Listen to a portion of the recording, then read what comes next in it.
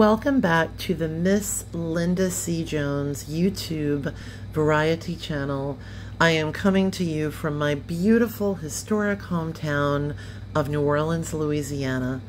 The title of this video is My Tribute to Princess Diana, Queen of Hearts. For quite some time, I have been wanting to do my own personal tribute video to Princess Diana with my own personal opinions, relatability, and thoughts about this incredible, extraordinary human being who graced our planet for only 36 years. And so I thought, as we most recently remember the 25th anniversary year passing of this beautiful human being on August the 31st of 1997, I thought that perhaps this would be the time. So just a little bit about the basics. Princess Diana was born on July the 1st of 1961. Again, tragically passed from this earth on August the 31st of 1997. Princess Diana was a member of the royal family, the royal British family. She was the first wife of Charles, who at the time was Prince of Wales, and mother of their two children, William and Harry. Princess Diana was approximately 2.5 years older than me, and like so many millions around the world, I have very vivid memories of being 17 years old and sitting up with my family to watch the royal wedding. And from that moment on, I was a mega admirer and fan of this phenomenal human being who I feel throughout her entire life of 36 years graced our planet with a message of love. A message of love, the very core of our existence. As human beings, we all profoundly need love, and we need to be able to give love. And that was exactly what Princess Diana did. She gave love. She continually taught a message of love, and the world over shared their love and affection for her.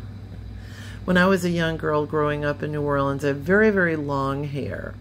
And then my cousin, Annette, hey Annette, if you're watching, was always someone who could cut hair pretty well. And so when I was in 8th grade, she cut my hair like shoulder length.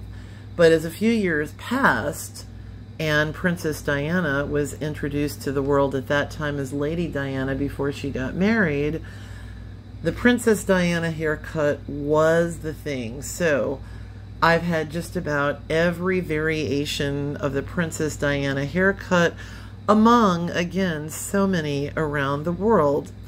And to this day, while I have a more, updated styling of that cut, I can still see some reflections of the Princess Diana haircut.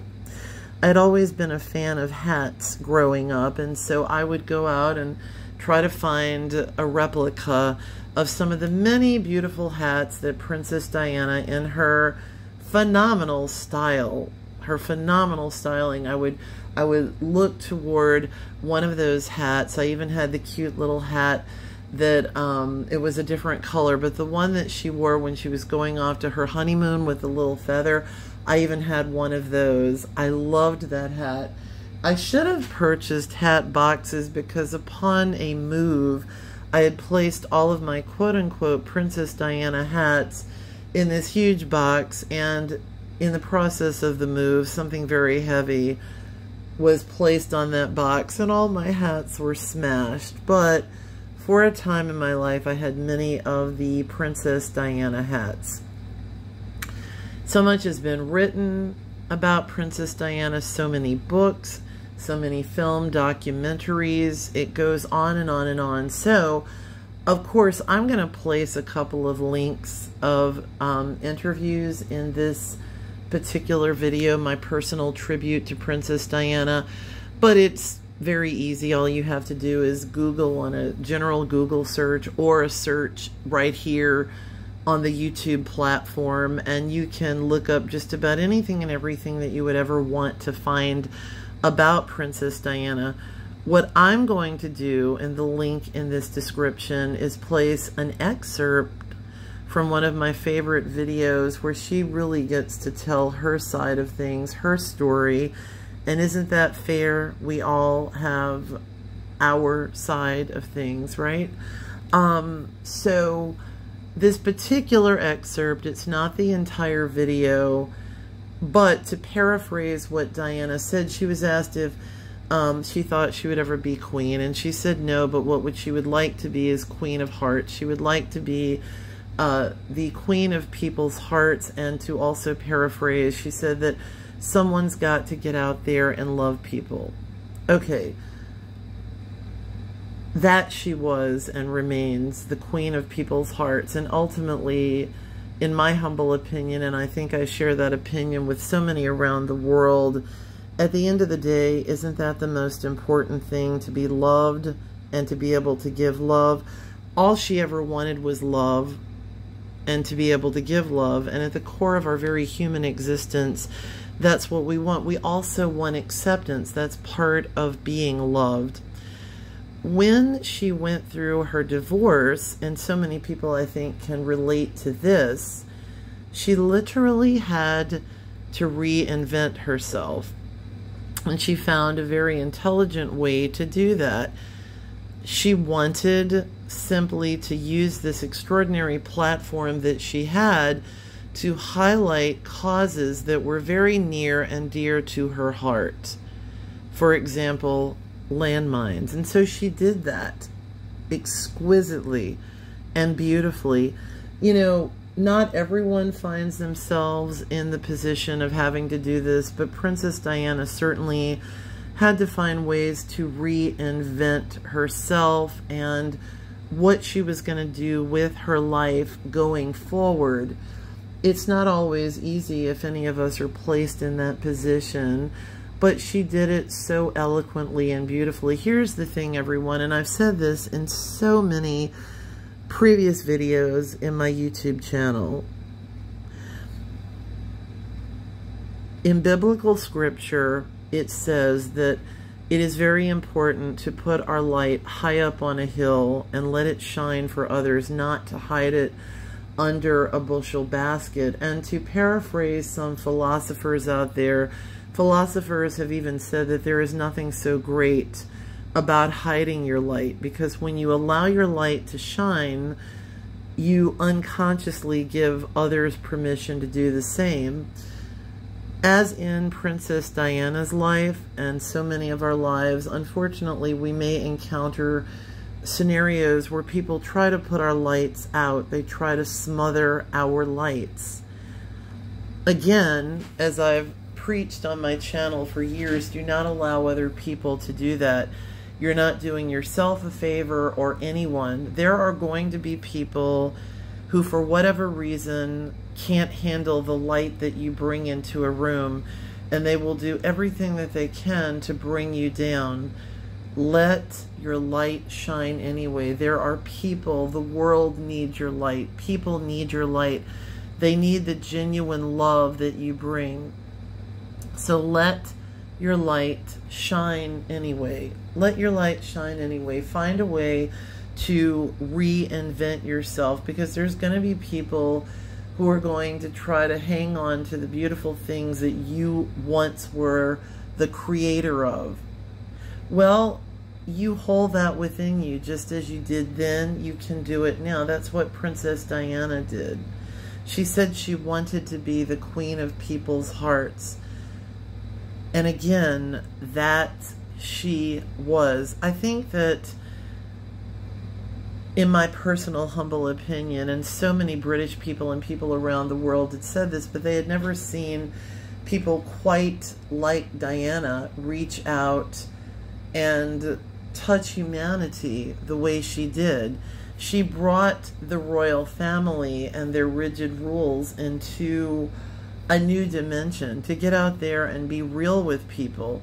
That's what people need. People need someone like this, with this kind of light, to be real with people and to show an example. So in my humble opinion, she helped them in her own gentle, caring, loving way to see that this is what people need. So many songs have been written about this, and as the old song says, what the world needs now is love, sweet love. And that indeed is exactly what the world needs. The world needs love, sweet love. So when you watch this video and you see her profound authenticity, you see her speaking from her heart. That was the message over and over and over and over again. And I think that from the deepest my personal feelings about this, for as long as I can remember, even before I was introduced to Diana as the world was, my favorite scripture reading from 1 Corinthians, the greatest of these is love. That message where at the end of that reading it says, and in the end there are only 3 things that last: faith, hope, and love, and the greatest of these is love. You can see by her expressions the authenticity. There is nothing fake about this woman. There is nothing fake about this woman. So with all my heart, thank you, Princess Diana, for what you gave to the world. I never got to meet you, but like millions of people, you touched my heart profoundly. And as I'm showing these pictures from one of the many books I was given as a gift, one of the souvenir books that documented your life, I'm just so grateful that there was someone like you on this level to just inject love to the world. Love is so important. So I could go on and on and on about how much I admire this incredible lady, but go ahead and Google her, and if you get a chance to watch at least 1 or 2 of the videos that I will post in the link in the description of this video, I think that you will find it very interesting. What I'll do is maybe I'll post maybe some excerpts of the royal wedding, just to go back to the younger Diana and then that Diana. But I just think that when someone graces the world stage as she did, it leaves a profound impact on everyone, a profound impact.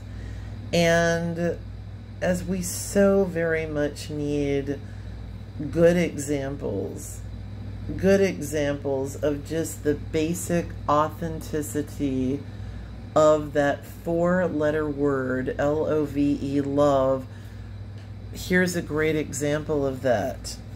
Here's a great example. Princess Diana,